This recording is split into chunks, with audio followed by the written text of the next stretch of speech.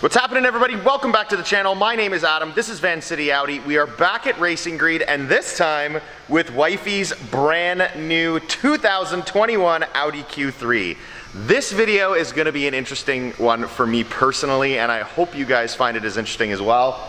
This brand new Audi has a Gen 3 EA 888 motor. That is the 2-liter 4-cylinder turbocharged motor that is found in a Volkswagen GTI. It makes 228 horsepower and 258 foot-pounds of torque from the factory. That is at least what Audi claims. The really cool thing about this car, though, is it says right on the damn gas tank, regular 87 octane fuel. It doesn't even require 91 octane fuel. But in order to make the claimed advertised 228 and 258, we're gonna need to use premium fuel. So what we're gonna do today is we're gonna find out exactly how much power and torque you lose by running 87 octane fuel in a vehicle with this motor. I'm thinking 20 horsepower. That's my guess ahead of time. I think we're gonna lose 20 horsepower when using 87 octane fuel compared to the appropriate octane value of 91. Actually, I might take that back. I might drop it down to 10 to 15. Our fuel here is horrible.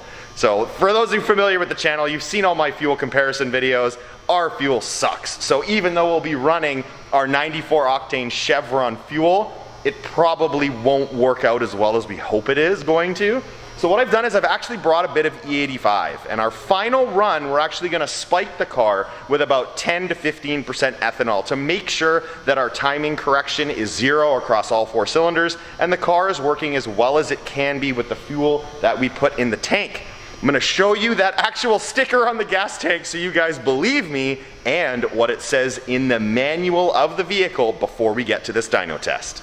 Regular 87 octane fuel right on the fuel lid. Cannot believe that. First Audi I've ever seen with it, and we're gonna see how much of a difference it makes. Right out of the manual, unleaded fuel only, minimum 87 regular. Use regular gasoline with a minimum 87. But Audi recommends using premium gasoline with a minimum 91 octane to achieve the rated horsepower and torque. So it allows 87 octane, but they recommend 91. First set of dyno polls is gonna be with 87 octane fuel, regular unleaded fuel from Chevron for this first number with this 2021 Audi Q3 completely stock vehicle.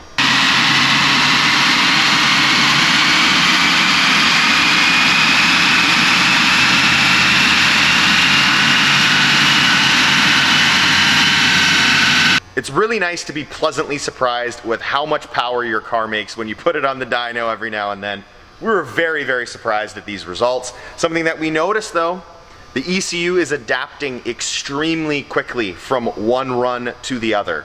3 runs, same tank of 87 octane fuel from Chevron, and we saw big differences from the highs to the lows.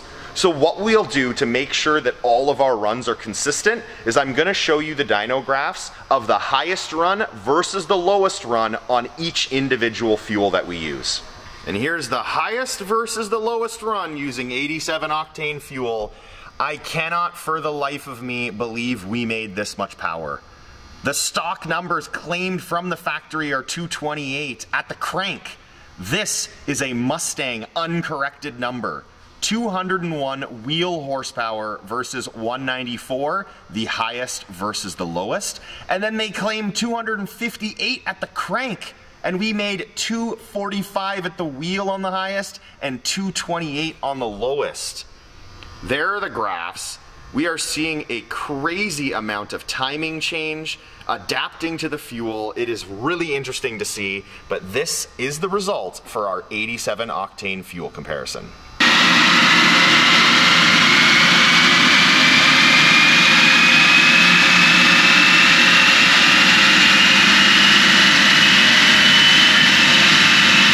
More surprising results here at Racing Greed. Flabbergasted by the numbers. Keep in mind when you look at these numbers, as I've shown in many fuel comparisons, our premium gas here is really crappy. We don't see anything that the East Coast of Canada does or down in the States. Like your 93 octane fuel with up to 10% ethanol is vastly superior than our 94 ethanol free fuel here, and that is what I used. So keep that in mind when you look at these crap results. Here's the graph using Chevron 94, and we made less power. 198 was the high, 197 was the low, 225 and 228 for the torque. This is the power at the wheels, remember, on this Mustang dyno. And there are the graphs. Not as up and down and all over the place, a lot more smooth. The car has had some time to adapt, but very surprising. We made less power with premium 94 fuel than we did with 87 octane. Very peculiar results. So we're trying to figure out why it's doing this, and we've reviewed all of the logs. I have logged every single run we've done on the dyno. What it appears like is it almost like it has multiple maps on the car. The ECU is adapting a lot. We were seeing very low timing and not very much timing correction either on the 87 octane fuel. Now we're running the 94 and the car is trying to provide a higher amount of timing, yet we're seeing timing correction in multiple cylinders. So it's almost like it's thinking the octane is there and then wait, maybe it's not. And the results are as they show, it's making less power. So we're gonna run with this theory, and I have brought some E85 with me now, so I'm gonna put that in the tank as well. I'm trying to bring the level up to about an E10, E15. There is no ethanol gauge in this car. I do not recommend to anyone you play with ethanol unless you have an ethanol content analyzer, but we've done this a bunch. So we are putting in enough fuel to make sure that we have about an E10 to E15, and we're gonna see if we correct that timing pull and see if we can make more power utilizing Chevron 94 with an ethanol blend versus that 87 octane pull.